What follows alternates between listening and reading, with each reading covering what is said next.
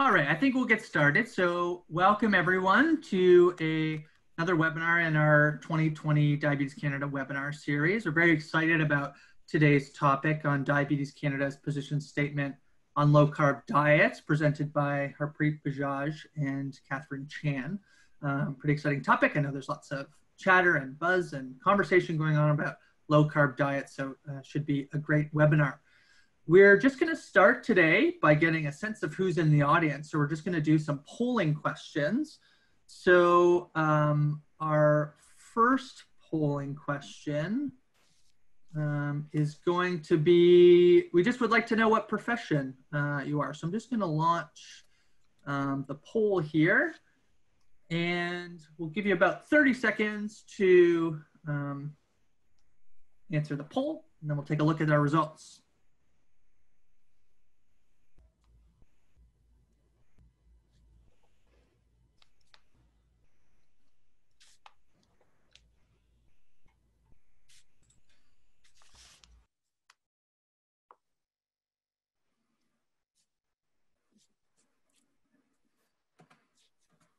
Great. So thanks for sharing with us. I think as some of us might have expected, today we have more than 50% of our participants are registered dietitians.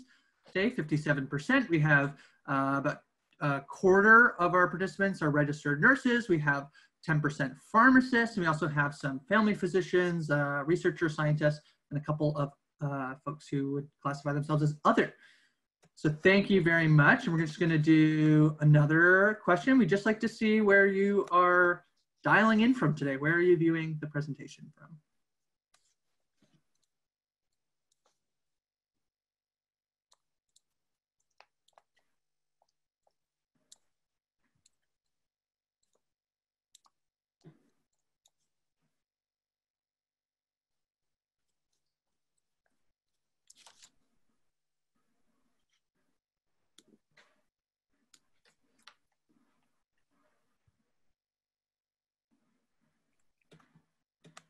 Great, so thanks again.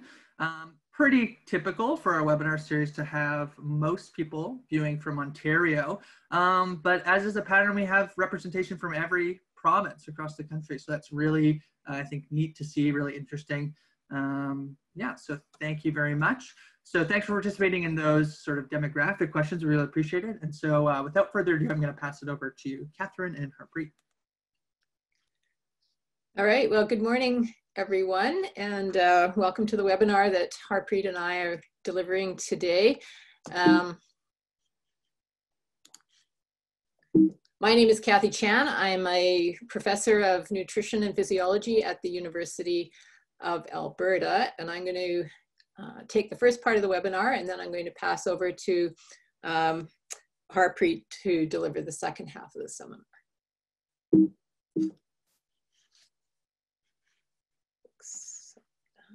Oh, there we go.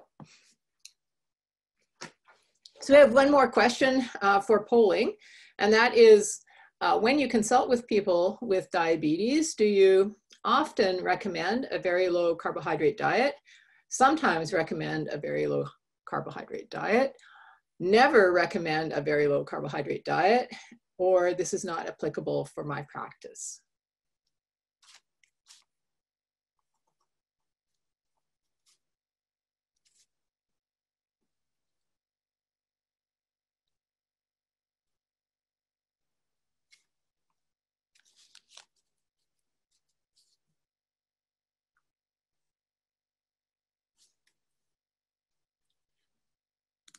Okay, so about half say that they sometimes recommend a low carb diet, but a third never recommend a low carb diet. So that's interesting to know just starting out before we begin to discuss the evidence that was assembled in order to create the position statement for Diabetes Canada. So what Harpreet and I are going to cover today is a brief overview of the 2018 Clinical Practice Guidelines Nutrition Therapy chapter and what those guidelines say about low carbohydrate diets. Then the why Diabetes Canada decided to develop a position statement for low carbohydrate diets. And at that point, I'm going to turn it over to Harpreet, who will provide a summary of the studies that were included in the position statement, what the recommendations in that statement are, and then a little bit about putting it all into perspective and some practical tips. So I was an author on the 2018 Nutrition Therapy chapter, along with John Stephen Piper, Paula Dworczyk, Catherine Field, and Sandra Williams. And as per Diabetes Canada protocol for the development of the clinical practice guidelines, we went through a stringent methodology in order to develop the recommendations. Initially, over 60,000 papers were identified that had the search terms that we included. But fortunately, we were able to get rid of a lot of them without too much effort, and eventually ended up with about 360 papers that we did conduct a full review of. However, most of those were also not meeting our strict inclusion criteria, and so we ended up with 38 new papers after the 2013 guidelines that ended up informing the new or revised nutrition therapy guidelines in 2018. But a limitation of producing guidelines is that it takes a long time to go through all of this screening and reviewing and then extracting the information that we need and doing the actual writing. And so the papers that we included in the recommendations were published up to 2016. And so a lot of new information even in the 2 years between 2016 and 2018, when the guidelines were published, was not included. In the 2018 guidelines, we summarized some key messages for healthcare professionals. And I'm sure since half of you are dietitians, you're very familiar with this key message section. So first and foremost, people with diabetes should receive nutrition counseling by a registered dietitian. The important message that nutrition therapy is effective in reducing hemoglobin A1C by up to 2%. That reduced caloric intake for those with overweight and obesity can be helpful in diabetes management. And I think what's important for our webinar today, that dietary pattern can be flexible depending on individual values, goals, and preferences. And it's up to the multidisciplinary team caring for people with diabetes to determine how best to fit a diet into those individual values, goals, and preferences. And then finally, general dietary goals primarily focus on low glycemic index carbs, consistent spacing of carbs, and if possible, combining dietary intervention with intensive behavior intervention for the best outcomes. Along with the key messages for healthcare professionals, we included some messages for people with diabetes as well, because Diabetes Canada recognizes that some people with diabetes do read the guidelines as an adjunct to their treatment from their healthcare team. So again, consulting with a registered dietitian, the role that food can play in diabetes management and risk reduction, kind of echoing Health Canada's new Canada's Food Guide, the idea that preparing foods at home and eating together as a family can be beneficial. The notion that a small weight loss may help to normalize blood glucose, and picking a strategy that you can stick with, not just for 3 months, but for the long term. And that specific foods or dietary patterns can be helpful also in normalizing blood glucose. Some of the things that were new in the 2018 guidelines included the recommendation for reduced caloric intake for those with overweight and obesity based on some emerging evidence.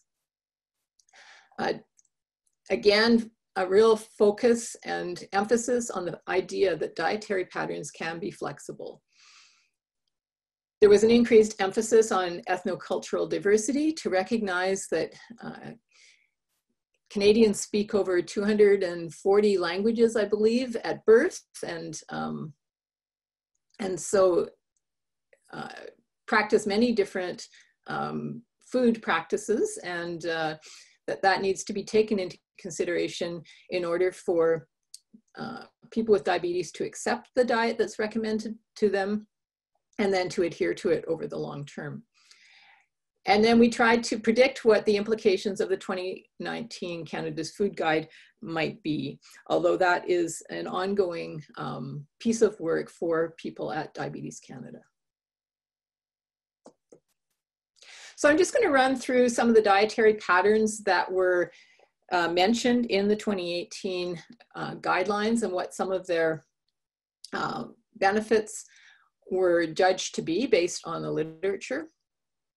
So we talked about several different dietary patterns based on macronutrients, so low GI diets, that's low glycemic index diets, high fiber diets, diets high in monounsaturated fatty acids, low carbohydrate diets were mentioned, and high protein diets as well. And so you can see from the table that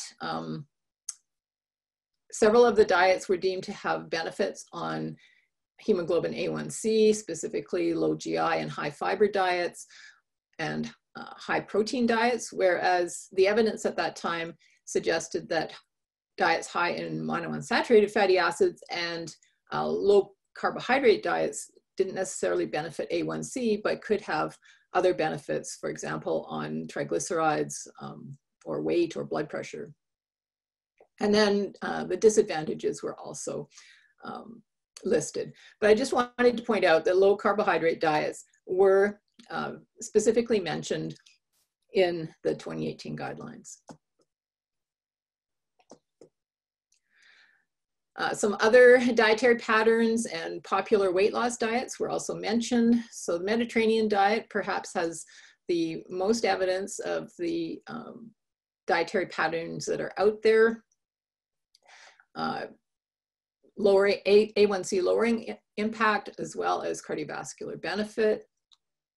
Although we said there were no disadvantages, certainly from a health standpoint, but financially it may be difficult for individuals to purchase olive oil, which costs 8 times as much as comparable other oils that are made from oilseeds grown in Canada. We mentioned vegetarian diets as having a benefit on A1C. DASH diets is not necessarily benefiting A1C, but having other benefits on cardiovascular risk factors. Amongst the popular diets, we listed 5 and do mention the Atkins diet, which is a low carbohydrate diet. Studies of the Atkins diet did not suggest a benefit on A1C, but there were some advantages on some of the other cardiovascular risk factors.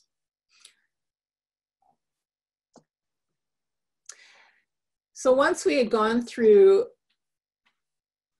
all of the evidence and looking at the different dietary patterns, then we had to review all of the recommendations from the 2013 guidelines and decide whether we needed to modify or include new recommendations. And the one that's most relevant to today's discussion is recommendation number 8, which was modified.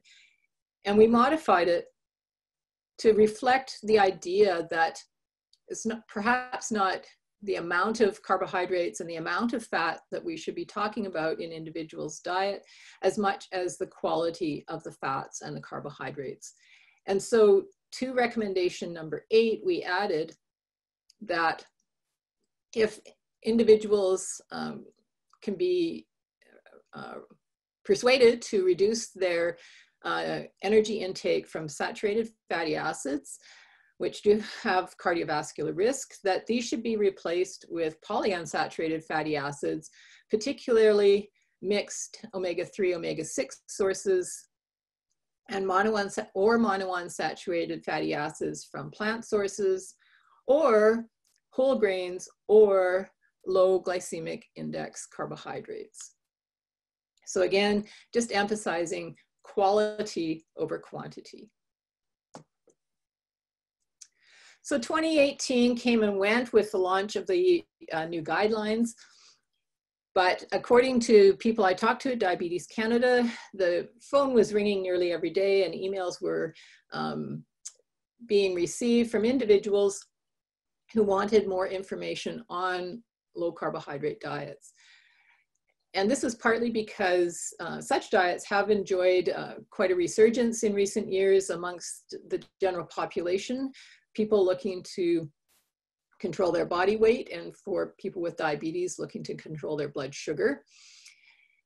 So people with diabetes and the healthcare professionals caring for them wanted guidance from Diabetes Canada on low carbohydrate diets.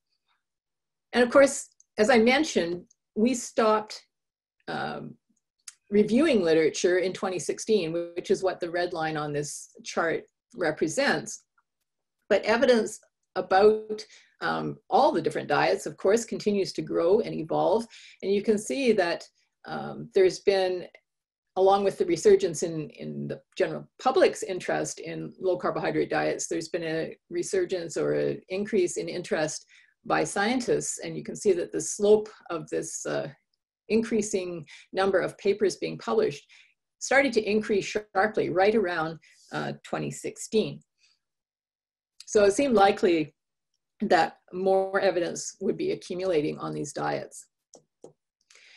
Moreover, several other jurisdictions began to publish position statements on low carbohydrate diets for people with diabetes. And this is just highlighting Diabetes UK, which was published in May 2017.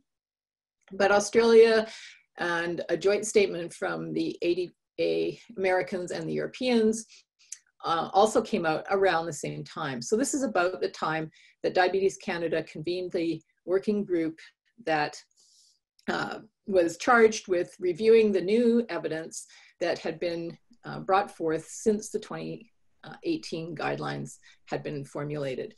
So at this point, I'm going to turn the microphone over to my colleague Harpreet to review the evidence with you. All right, so thank you so much, Kathy, for that and all the work that you and all your co-authors did for the nutrition chapter for the 2018 guidelines. It seems like it's only 2 years old, but as you pointed out, the data summaries and based on which these recommendations are made was more than 2 years old. So it was about three and a half years old. And so, of course, there has been more literature since then looking at this specific part of the nutrition, if you will. In relation to diabetes, there have been some new data that had been published as well. So we, or Diabetes Canada, decided that we should do a fresh literature search into this topic and see what we could find and see if there was a need for a new position statement just on this topic as such. So I'm going to share some of the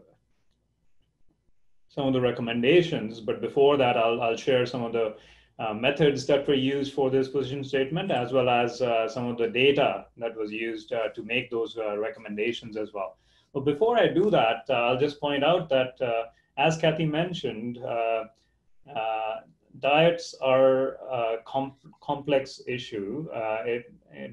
We need to, and all of you do that every day when you're in your clinic or otherwise as well, is take into consideration so many different factors that play a role as to what diet may work for an individual for a certain time period, etc. as well. So keep that in mind when we talk about this position statement that is new as well. All right, so for those of you who've not had a chance to look at this position statement, you can view it. You can download it from this web address. The DOI number is given. It's a freely downloadable version PDF from the Canadian Journal of Diabetes. It was published about 2 months ago online, and it should appear in the print, depending on how much backlog they have within the next 6 months or so. And this was a completely collaborative effort. So thank you, Kathy, and thank you to all the participants who contributed to making this position statement.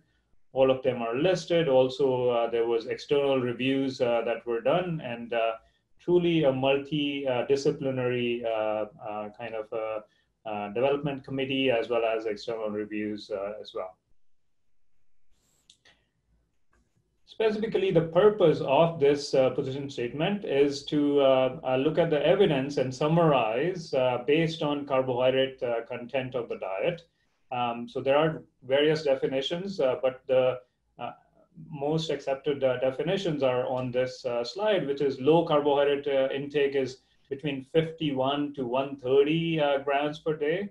And then very low carbohydrate content is less than 50 grams per day. Which then can lead to ketosis versus not, right? And so the purpose was to look at the evidence in support of these in management of people diagnosed with type 1 and type 2 diabetes, and then to provide some practical recommendations to people with diabetes as well as practitioners regarding the utilization of this dietary pattern, specifically to address some of the issues that Kathy pointed out. So to facilitate multidisciplinary team engagement in terms of dietary interventions as such. There were some interprofessional tensions that were developing. Some people were entrusted in trying these diets, whereas they were told by their healthcare providers that this is not the right diet, Diabetes Canada does not recommend it, etc. And so that kind of tension was one of the reasons for this position statement. And then to identify key safety issues and clinical monitoring requirements, I think is a big one, because we will go over the data and the recommendations, but the first thing we want to do is to provide safety with any kind of diet, and specifically diets that can lead to ketosis or to low carbohydrate leading to hypoglycemia. So that was also a major purpose for these recommendations. In terms of methods, this MERST team, which is based at McMaster, was the one involved in searching. So they did database searches specifically for low carb or keto kind of research that had been done. Their focus was on publications since 2016 and beyond, because that's when the last nutrition chapter, all the research had focused on until 2016. And so beyond that, whatever was published was what the focus was. And then they did, the MERS team did a critical appraisal and provided reports to the authors of this position statement, so to us. And then we looked through that critical appraisal. We added some more citations, and Kathy did a great job facilitating this. She created extraction tables for all the research, so we could have all of the research in one place and compare across studies and meta-analyses, et cetera, as well. So that was very helpful. And then finally, the committee agreed on recommendations. Now here's some limitations or how this was done. Of course, there's no high quality evidence for low carbohydrate diet. So that is one of the limitations, but that's one of the limitations in any kind of diet studies in a major part as well, right? So there's not multiple randomized, large, long outcome trials with most of the diets that we do recommend and suggest to our clients as such, right? So in terms of methods for this position statement, these are consensus recommendations, and they did not undergo the formal grading or independent methods review like the nutrition chapter did, because this is a position statement. This is not a chapter revision as such.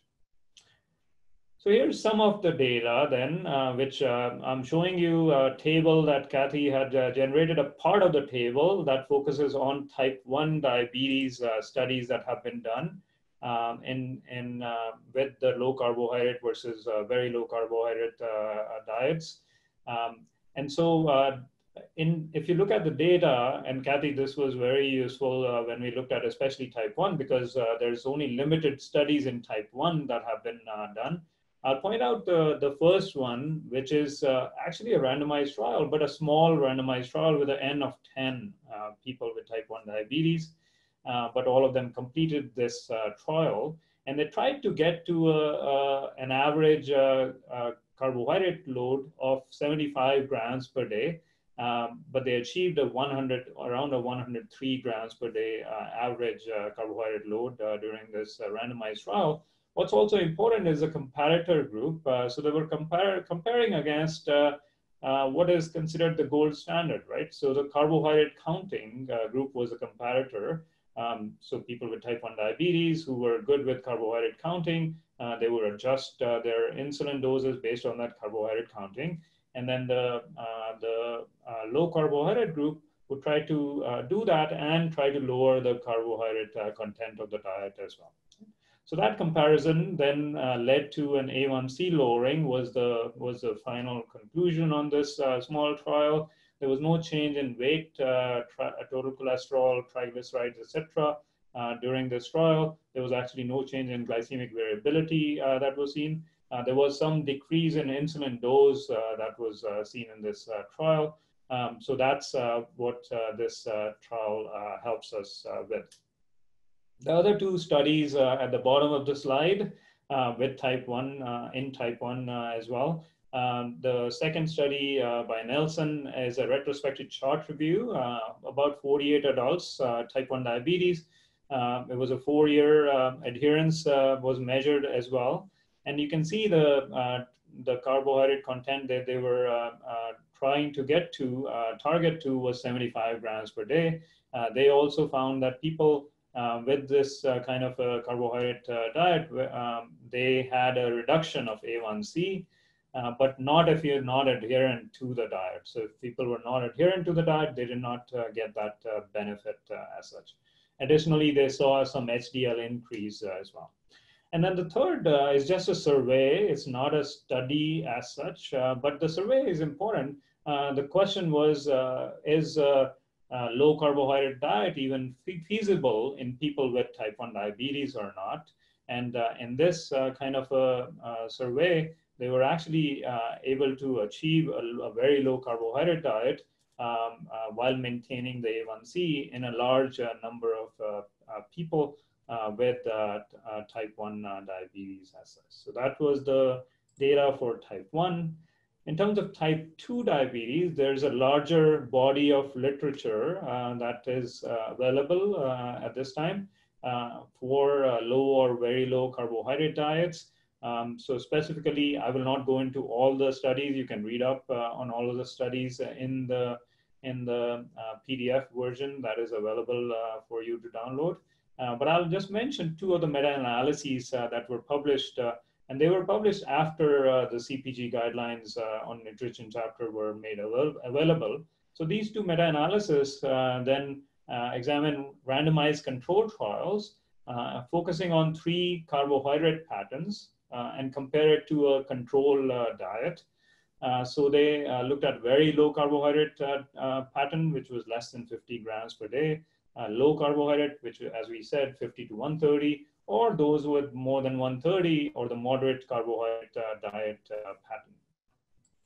So in this meta-analyses, these two meta-analyses, basically, to sum up, the low carbohydrate diets, if you look at, they do show a reduction of A1C as well as weight up to 6 months duration of the trials.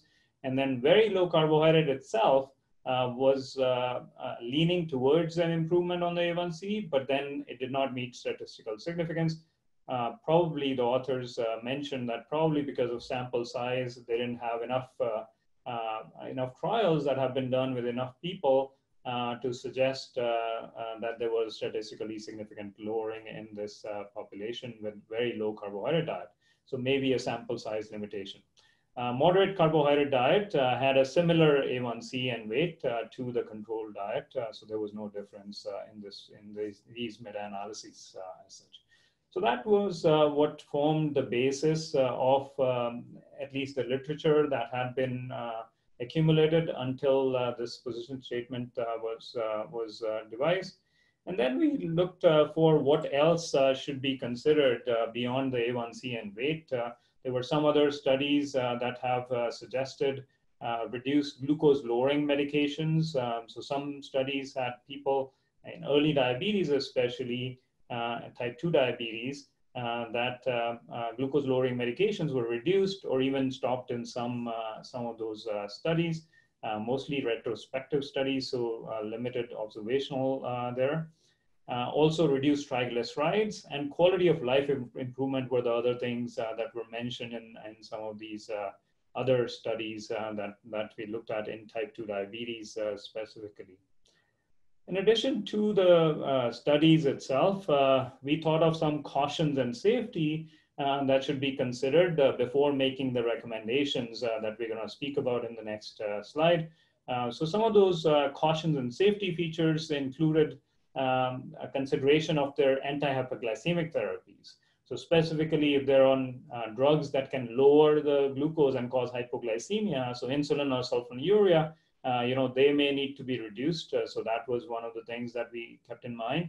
Also, there is some literature around SGLT2 inhibitors, which are gaining more popularity in general, but SGLT2 inhibitors have a rare side effect of diabetes ketoacidosis.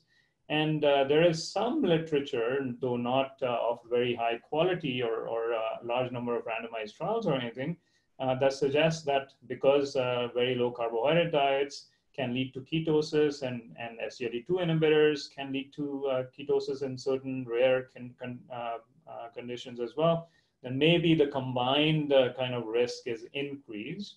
And so that was also a background thought that we had for the recommendations. Also, in terms of hypoglycemia specifically, there's some mechanistic kind of considerations which are mentioned here. So ketonemia, so ketosis itself, may impair the awareness of hypoglycemia. So that could be a concern for people.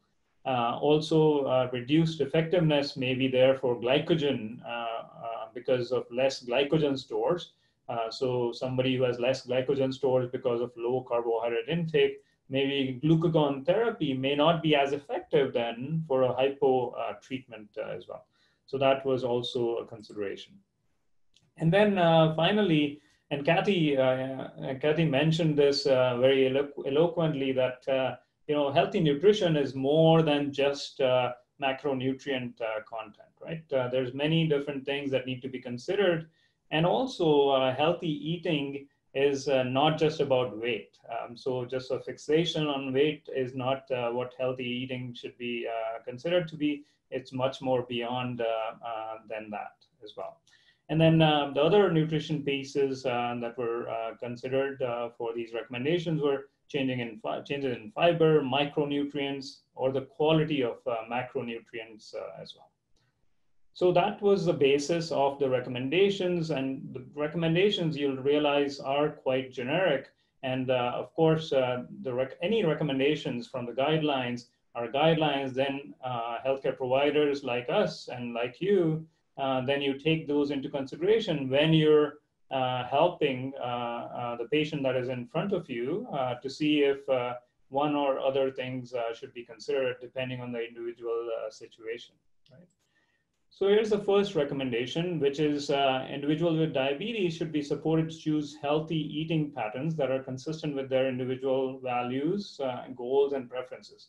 So this is what Kathy had mentioned in the nutrition chapter, and this is carried over. that individuals' choices, preferences, as well as goals, etc., should be kept into consideration when we are suggesting or recommending for or recommending against a certain diet as such. Specifically regarding the low and very low carbohydrate diet, this is how the recommendation two is framed. So healthy, and healthy is with a star, and you can read the star at the bottom, which I'll read for you, that Canadians with or without diabetes who prefer to adopt a low or very low carbohydrate diet pattern should be encouraged to consume a variety of foods as recommended in the Canada's Food Guide.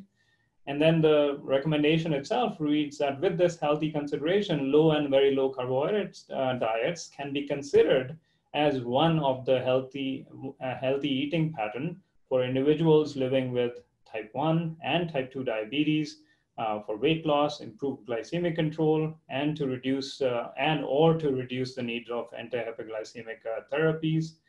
And individuals should consult with their healthcare provider to define their goals for this and to reduce the likelihood of adverse effects to keep safety in the forefront. And the next two recommendations actually go over those safety things as such. So recommendation number 3 specifically provides or talks about hypoglycemia. We talked about sulfonylurea and insulin, that these doses may need to be adjusted, or sulfonylurea may need to be discontinued. But then insulin should not be underdosed as well, because it can increase the risk of diabetes ketoacidosis, especially with in those who have higher insulin sensitivity or people with type 1 diabetes, of course. So that was a key recommendation in there. And then also to ensure adequate intake of fiber and nutrients in that as well. So these include micronutrients, vitamins, minerals as well. And then the fourth recommendation, and I skipped over the SGLT2 part in the third one as well, relates to specifically that risk of euglycemic DKA. It's a rare condition, but then again, we need to be very careful, especially if people are going to go very low on their carbohydrate and go into ketosis.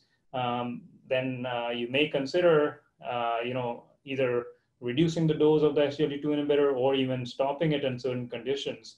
We know that SGLT2 inhibitors have cardiovascular disease benefits in the secondary prevention population. So those who've had previous cardiac disease or stroke or peripheral vascular disease.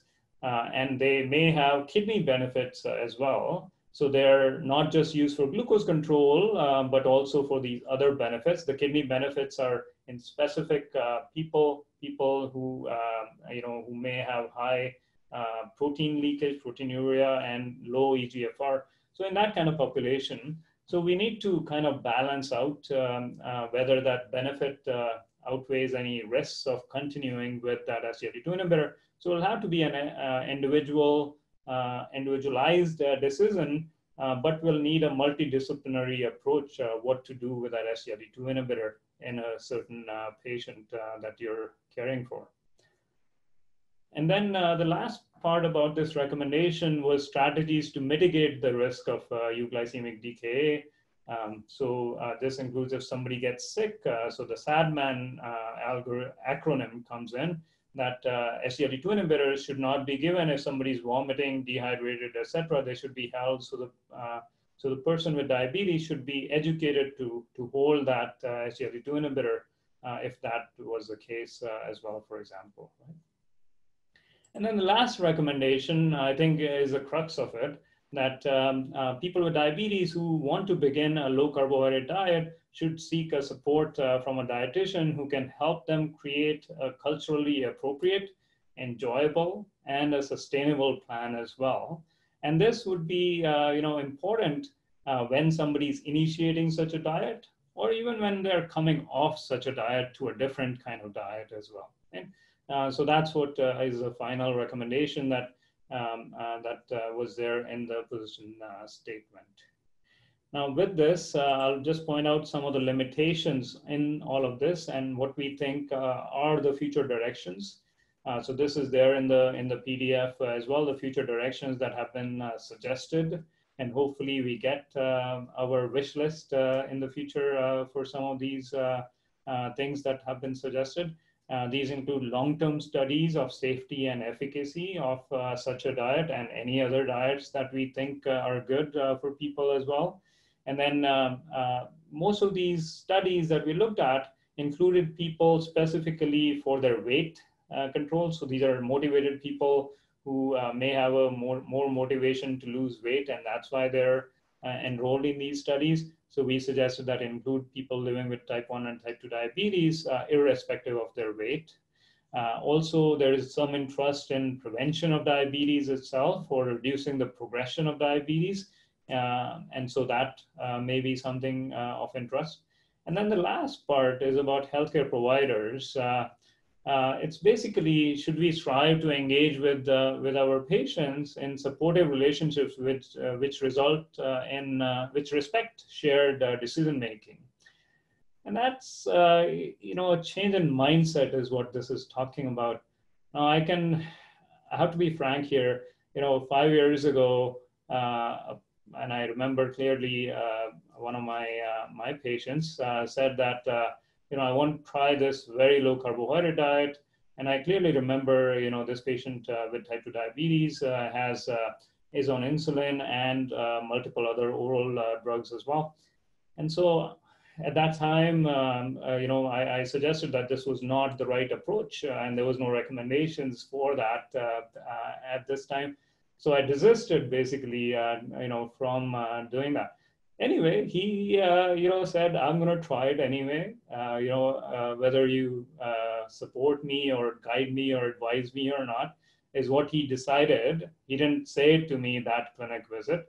But then when this person came back the next time, he said, oh, I tried it and I feel better. My sugars are better. My weight is better. So I kind of was, okay, yeah, I mean, whatever your motivation is, it may be that we need to learn and have an open mind to such conversations at times as well, because stagnancy, especially in the diet field, I feel when we don't have very high quality literature and dietary advice and pieces keep changing over time, we need to maybe be more humble. I've tried to be more humble and open-minded as such following that encounter.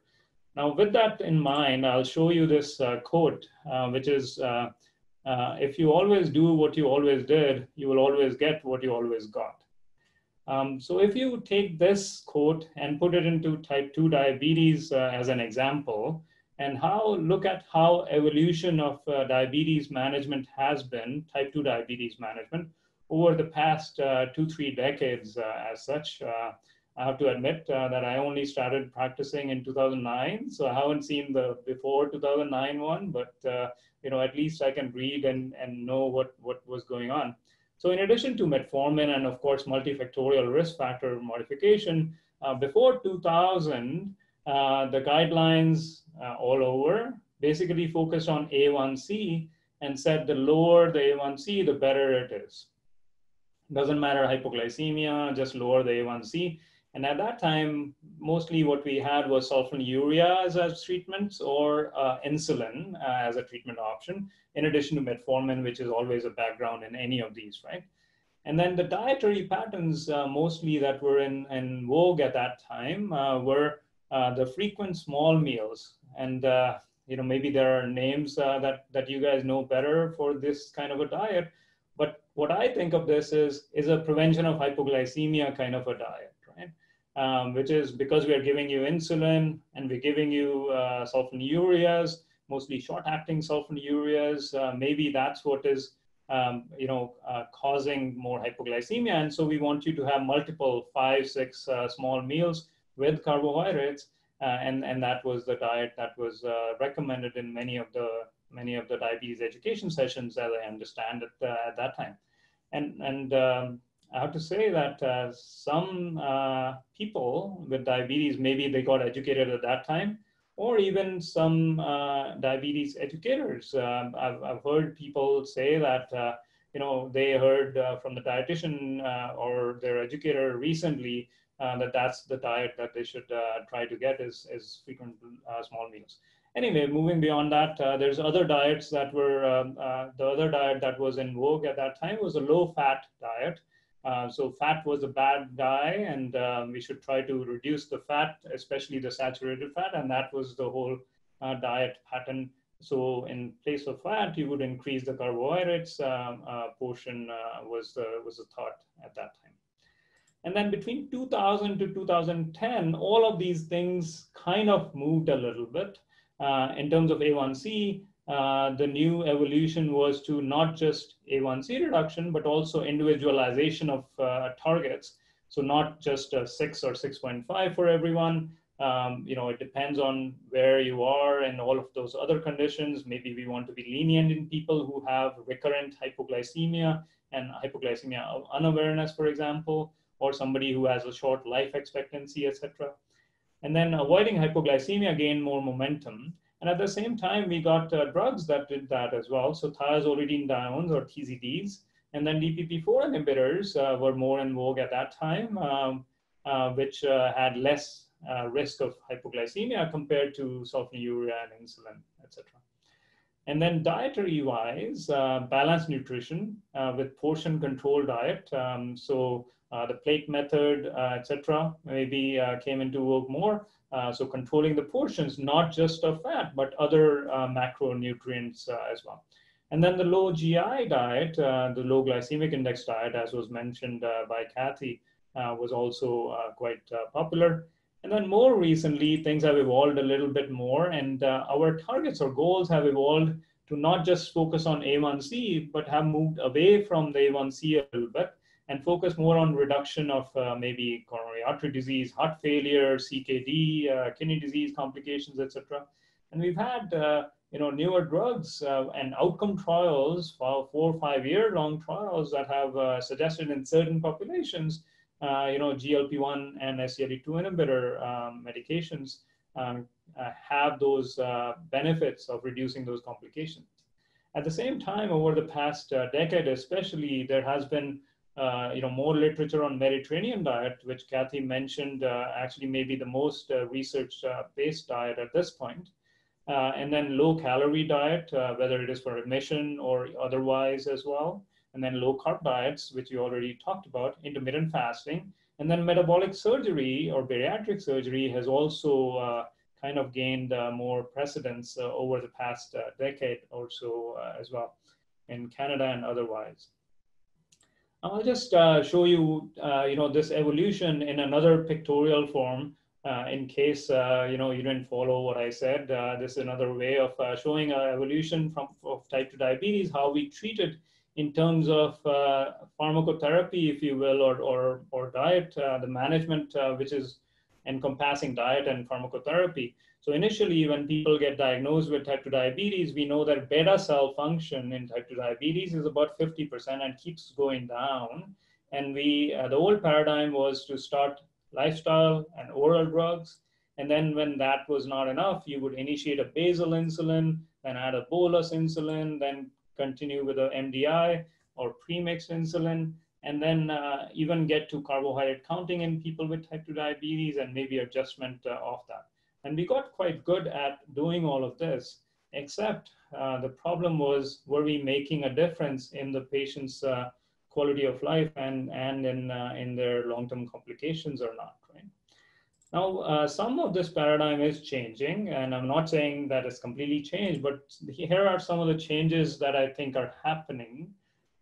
So in the late stages of diabetes, where we thought, oh, we were insulin and next insulin, maybe we are thinking, how can we reduce the progression of that, right? So reducing progression of diabetes has gained some momentum with the addition of non-insulin therapies to try and reduce that progression or get other complication reduction.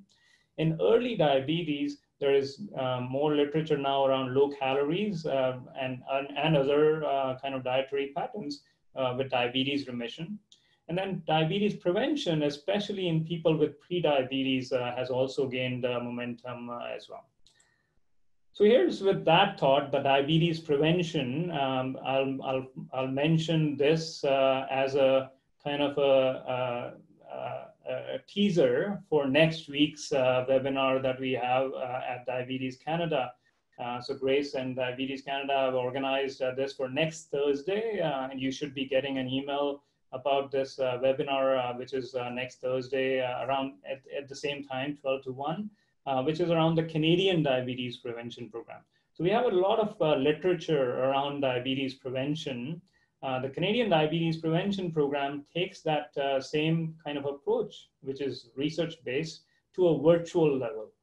So it gets past that need to go into a physical space, meet with a dietitian, meet with a coach maybe, and try to change behaviors. This is all done virtually and is free. And you can see the collaborators at the bottom. So Diabetes Canada and LMC have partnered up with other agencies, including McMaster University. And then Public Health Agency of Canada, the PHAC, is what is funding this on a major scale as well. So the idea is to provide the same curriculum as was done in the US Diabetes Prevention Program virtually to people who are at high risk. So people who have pre-diabetes or they have high risk on CAN risk is the idea. And it's a 1-year virtual, free, online kind of a program that is available in many of the major cities of Canada. So I hope that I increased your interest in this field, and that you'll join me next week for this webinar, which is going to be on the same platform. So next Thursday, which is July 2nd at 12 to 1. So with that appeal or teaser or advertisement, let's go to our same question that Kathy asked before and see if there has been any change in our answers or not. So the question is, based on what you just heard, in your future consultations, how many people would you advise or not?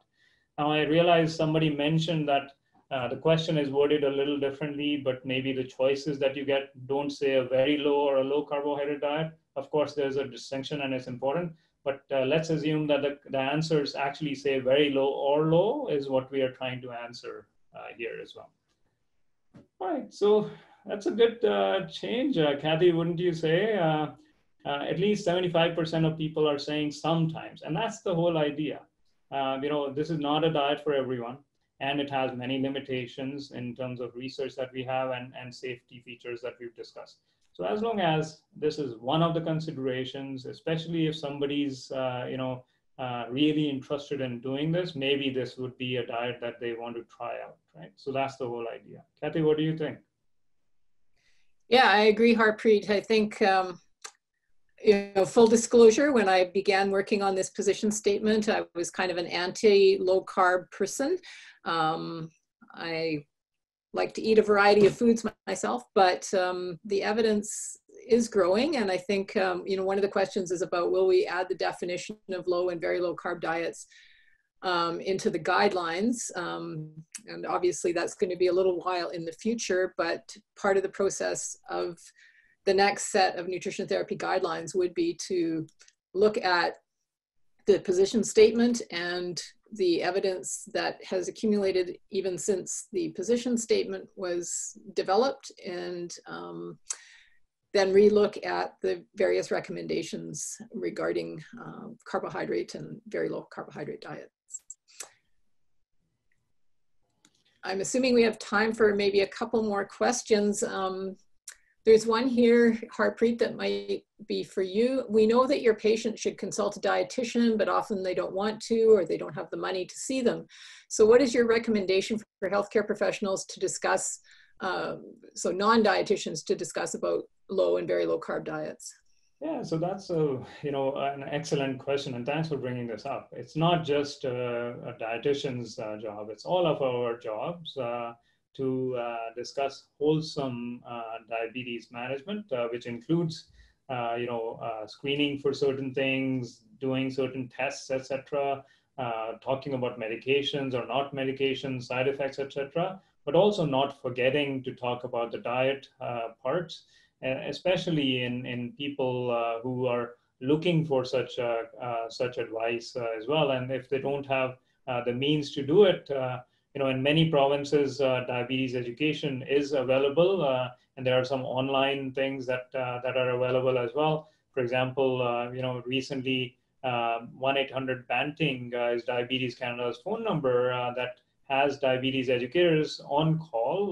But I mean, again, if somebody calls in with a question, they respond to that person within the next day or two, I believe is how it's working. So there are more and more availability of experts with that diet part as well, which is a good thing to see. But I agree, everybody needs to take their part. The question about definition of low and very low carbohydrate diet. So I think that was a question was asked, and of course, I think Grace would maybe clarify this, but I think the reason that in your poll question, in the box that you were hitting, it could not be added into that because of the word limitations or something. But in the document itself and what we discussed in the slides, it's very clear what we mean when we talk about low carbohydrate or very low carbohydrate diet. And the literature is kind of agreeable on that definition as such as well. Now, in the guideline, I think this question is asking about whether this low and very low carbohydrate definition would be added into the guideline. I don't know if you mean position statement, which is already there. But whenever the next guidelines come up, I think that will be something to consider. We don't know when that chapter, nutrition chapter, is going to be updated as of now. So another question maybe for you, Harpreet. As for ketoacidosis and type 1, that's a concern only when carbs are less than 50 grams per day? Yeah, so that's a good question, and do we have the answer to that? Unfortunately, not, right? So I would advise, and maybe insulin is a bigger role to play in preventing diabetes ketoacidosis than the carbohydrate content itself. So prevention of underdosing of insulin may be the key to try and reduce that risk, rather than focusing on how much carbohydrate or what is the amount of carbohydrate. Of course, increased glucose monitoring, increased ketone checks as well, may be something to consider if somebody you think is high risk, especially if they develop symptoms. And this, again, not, if people with type 2 diabetes, you think about maybe such a diet, less than 5% of people may be a good candidate as such. And then they may be, the people who adhere to such a diet as well, because adherence is a big problem with any such restricted diets, as we know. But in people with type 1 diabetes, it's probably 5 or 10 times less than even people with type 2 diabetes. So it's that, person with type 1 diabetes who's, up with everything, and then they want to say, oh, I want to reduce my A1C or my glucose levels a little bit, and I want to just reduce the carbohydrate content, say from 140 to around of 75 to 100. That's the kind of approach that I would practically suggest. Yeah. Kathy, is there a position statement about intermittent fasting in the works, and do we need such a position statement? I'll ask you. I think Grace is going to weigh in on this one. Maybe? I'm not sure if there's answer that. Yeah, go. Yeah. Right now, no, but that's a good question. And I don't think we'll get to a position statement specifically for intermittent fasting. But the guidelines itself is going through a revision of process as such. So we're not going to have a full guideline be revised every 5 years, like we 2013, 2018, and we're not going to have a 2023 with all the guideline updates or anything. So the idea is to pick certain chapters every year and to update those chapters. So maybe it'll be the turn of nutrition chapter in a year or 2 years or 3 years, who knows, depending on how the literature is also coming out. So that's what we'll have to wait for as such as well. And then I know Grace is looking at me and saying we need to stop because we're over time. But this question is it a legal risk to encourage these diets knowing you cannot provide this frequent recommended clinical monitoring? I think this question relates to type 1 diabetes is what we are worried about. And if I understand it correctly, Kathy, what do you think? And I'll weigh in after your thoughts. Well, I'm not a healthcare professional myself, and so I'm not up on all the jurisprudence regulations, but I think that, you know, if you're working with a client and they are the one that initiates the discussion about low carb or very low carb diets, that may mitigate risk. But Harpreet, I'm tossing that one back to you. Yeah, thanks, Kathy. No, so again, you know, pick the person that you are suggesting this, or the person is bringing to you, and make sure that you you know, address or counsel them about the potential risks, and make sure that you document that that counseling as well. So as long as that is done, and the person decides to go ahead and use it, and you know, you discuss the counseling of monitoring, etc., then I don't think the legal risk would weigh in because of that counseling that just happened. Grace, are we done? So I'll say this. I just have a few things we'll touch on, and I'll let people know. People tend to sort of drop off right after one. So this is being recorded, and we'll continue to answer a couple more questions. But if you have to jump off, know that it's being recorded. It'll be available on Timed Right, probably within 24 hours, or on our website next week. So just a couple things I wanted to note. Yeah, tune in next week, July 2nd. For a webinar on the Canadian Diabetes Prevention Program. We're also doing a webinar on July 7th. That's a Tuesday at noon, and that's at 3 p.m. Eastern time. And that is a webinar about the disability tax credit and how, as a healthcare professional, you can support your patient to be eligible for the tax credit, how to fill out the form, why, you know, we're gonna have Dr. Gary Block is gonna speak about how poverty affects health. So yeah, I'm very much looking forward to that one. And on July 23rd, we're going to have a webinar about diabetes and pregnancy, just a general update about diabetes and pregnancy. If you've enjoyed the webinar that you're watching today, it's totally free for anybody, any healthcare professional, but we'd encourage you to maybe become a professional member. If you're interested, you get access to a lot of benefits that can help you become an expert in diabetes. So really encourage you to do that, as well as Diabetes Canada could really use your financial support now more than ever. So if you want to make a donation, that would be diabetes.ca/donate. So what we'll do is you can answer as many questions, stay on as long as you want. It's recorded, and folks can stay on if you'd like. Kathy, is there any question that came up that you want to address? I think this may be a good one about low carbohydrate diet range of 50 to 130 grams per day. And what's a good target to start with within that kind of wide range? Yeah, I guess, again, it could be individual preference. So some people, when they start something new, want to go very strongly in that direction. And, you know, so they might want to go as low as possible initially.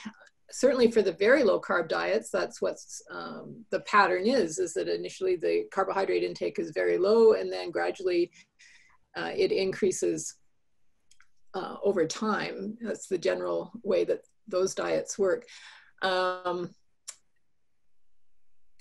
guess and again, I'm not a healthcare professional, but I guess my bias would be to particularly work on the quality of carbohydrates with individuals, and maybe worry less about the amounts than the actual quality. But that would be just my unprofessional bias. And then in the same realm, there's a question around supplementation of maybe micronutrients, vitamins, minerals, etc. Kathy, any suggestions for that? Nothing specific. Again, I think it's somewhat individualized as to how people operationalize their low carbohydrate and very low carbohydrate diets. And there are some papers in the literature, I don't know if they made it into our position statement because they were predominantly focused just on weight loss, but the researchers on the trial and the dietitians on the trial worked very hard to make the very low carbohydrate diet and the lower fat diet as nutritious as possible or as healthy as possible by including those for the very low carb diets, non-starchy vegetables, and so really trying to incorporate real food so much as possible that still meets the carbohydrate limitations in order to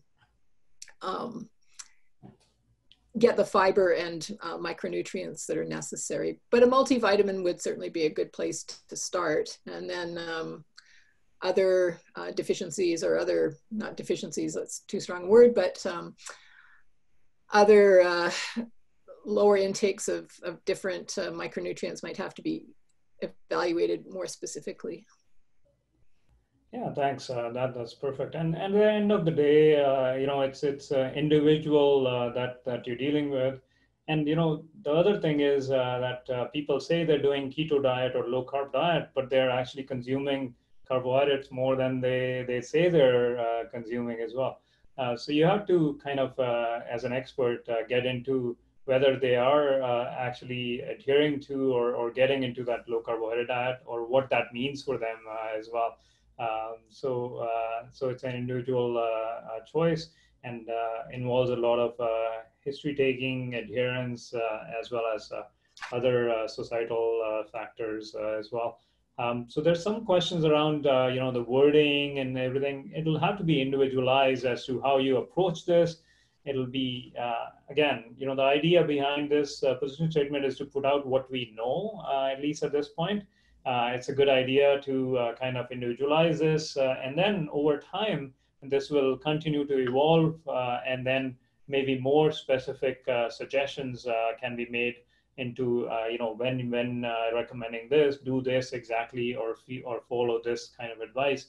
In terms of micronutrients, for example, that question came up. And then Grace, last question to you. How can we register for the future webinars? I'm checking online, could not find the ones you just mentioned.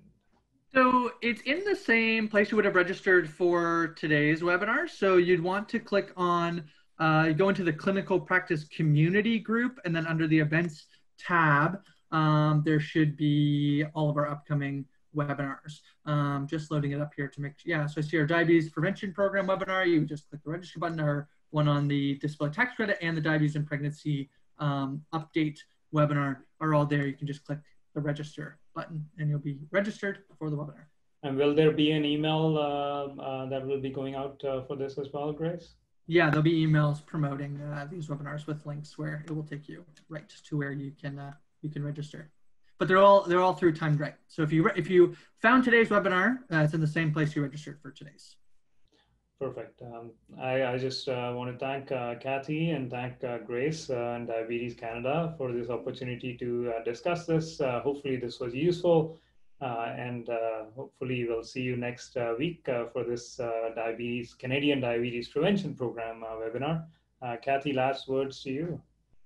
Well, thanks, Harpreet, and thanks, Grace and Diabetes Canada for organizing, and thanks to all of the attendees. I know there was over 100 at the peak, so thank you for taking this in.